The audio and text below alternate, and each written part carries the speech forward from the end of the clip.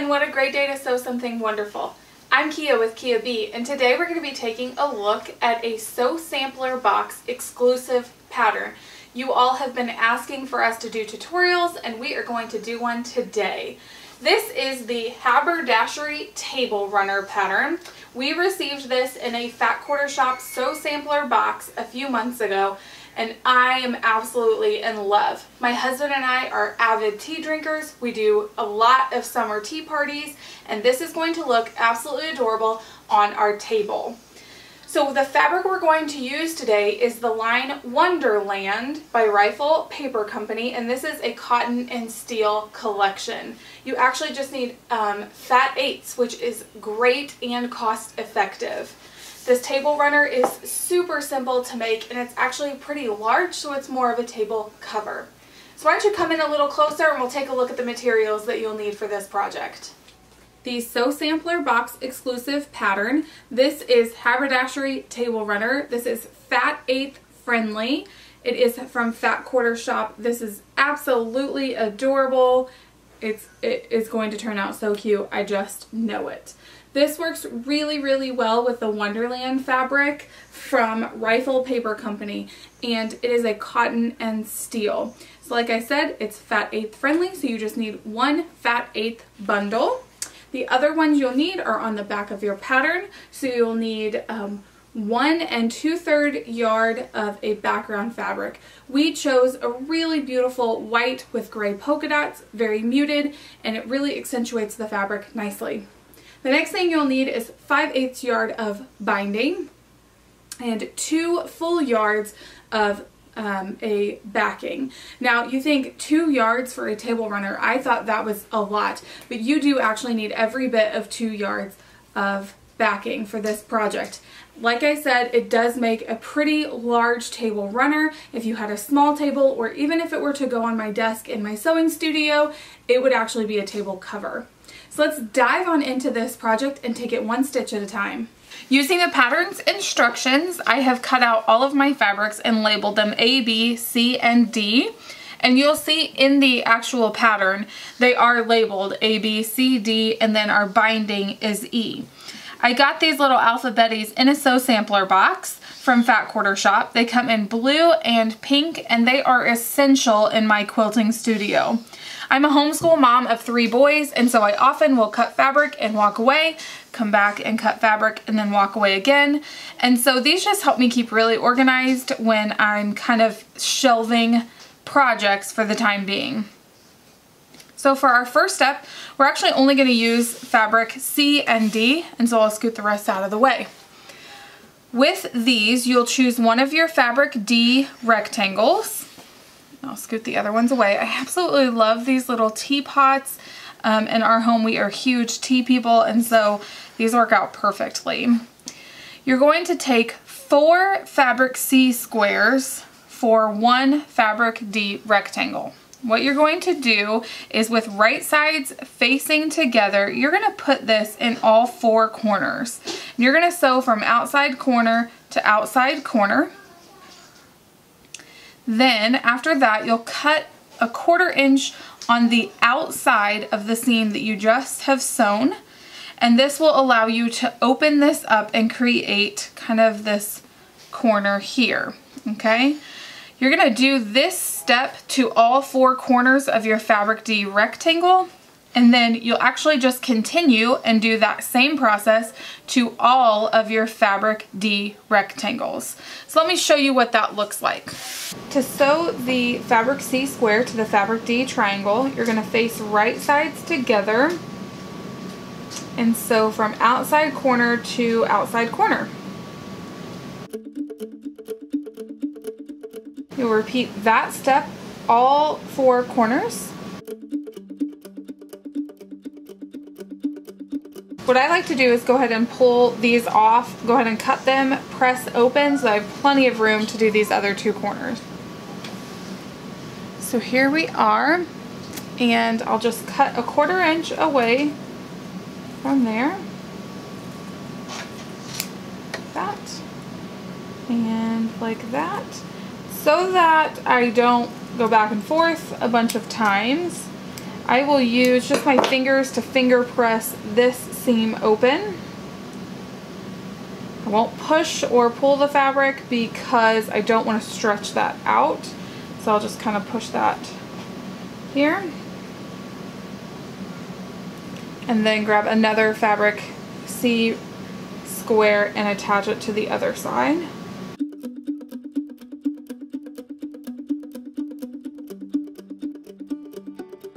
And repeat the process on the other side.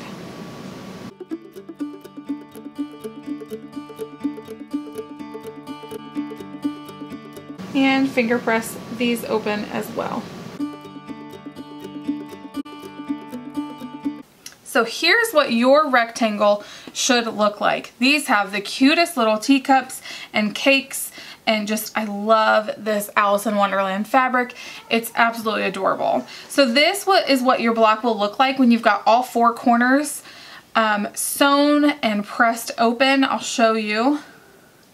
So here's my seam allowance here, and I just press that open, and so I've got all four there. So you'll want to place this unit just to the side.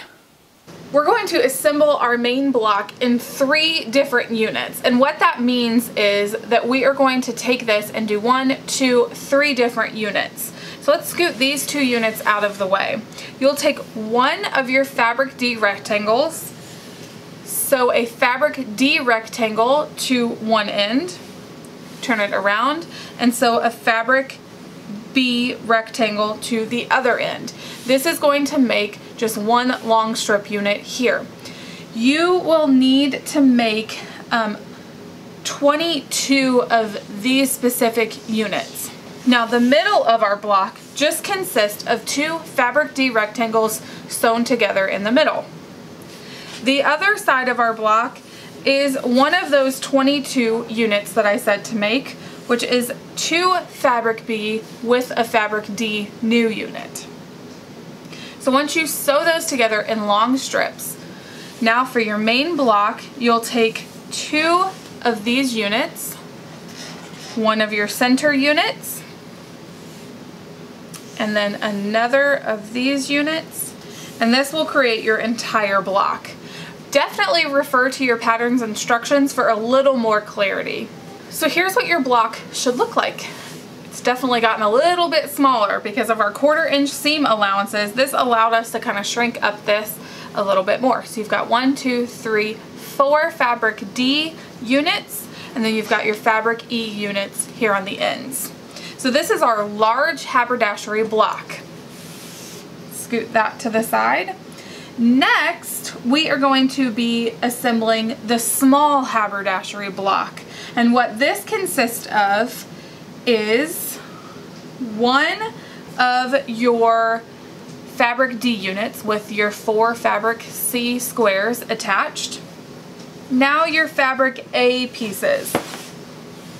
And what we do with these is for every 1 fabric D unit, you're going to sew a fabric A on either side. Now these, you only need 2 small haberdashery blocks, and so this goes together really, really simply. So you're just going to go over to your sewing machine and sew these 2 together, and sew these 2 together as well. So let's head on over to the sewing machine and I'll show you exactly how we're going to assemble that. Sewing this small haberdashery block is actually really simple. So like I said before, you just need 1 of your fabric D rectangles and you'll need 2 of your fabric A. We're going to sew a fabric A onto either side, which is really, really simple. Because you only need 2 of these, it's really simple just to chain piece these, and I'll show you how to do that.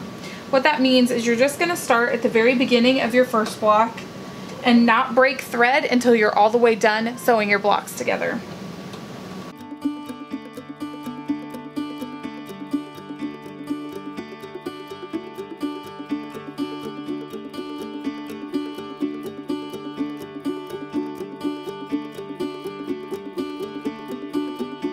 Now we'll head over to the ironing board and we'll press these seams open, and that will give us our small haberdashery block. Let's head back over to the cutting mat after I've pressed these open, and I'll show you how to arrange your entire table runner. It's very, very simple, very quick. The blocks go together really well because they're rather large. So after all of that sewing and pressing, you should have 11 of your large haberdashery blocks and 2 of your smaller haberdashery blocks. These are absolutely adorable and are just coming together so cute. Right, so for your outside rows of your table runner, a table runner is typically 3 rows. For your 2 outside ones, you'll want 4 of your large haberdashery blocks. And you're gonna sew these right in a line. So like this one would connect to this one just like this. And you're gonna have 4 of those blocks. But for the inside row, you're gonna shift them down just a tad. So you'll need 3 of your large haberdashery blocks, but then this is where you'll use your small blocks. And what you'll do is you will start and end your middle row with these smaller blocks. So you'll start with this one, then you'll put 3 of your large blocks and then end with this one. Let's head over to the sewing machine and I'll try and make this a little more clear. For our 2 outside rows, you'll just take 4 of your large blocks and we'll sew those together in a strip. So you're going to sew them from the top here and then just keep adding. You'll want to keep this quilt pretty scrappy, and so don't put too much thought into where each strip is going to go.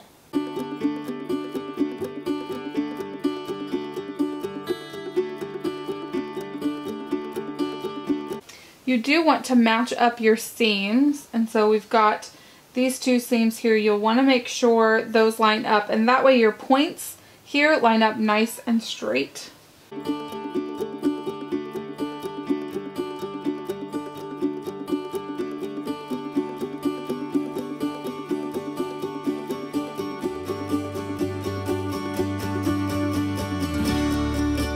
So that's your first row. For your last row, you'll do the exact same process.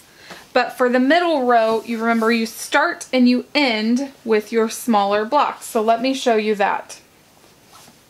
Here I've got a large haberdashery block and then a small one as well. I will line up the seams and I'll sew those.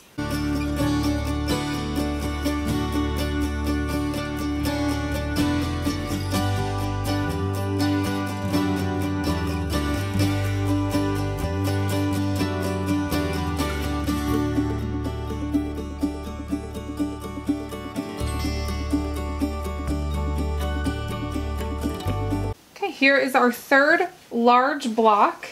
So this is the end of our strip. We will lastly add on our small block here. Now that I have all 3 of my rows sewn together, this has made the most darling table runner. It's going to look absolutely perfect on our table for our summer tea parties. I love the bright colors and the dark colors and the vibrant reds. It just turned out so lovely. I absolutely love it. You're going to finish with a table runner that should be about 32 by 60 and a half. It's a really good sized table cover. The next part of this is figuring out how I'm going to do the quilting. So I think I'll actually take the weekend, quilt this up, and we'll post some pictures on Instagram and our blog. So make sure you check out our finished project. Thank you so much for watching our tutorial today. Comment any questions that you have down below and we'll be happy to get back with you. Thanks so much. Have a great week.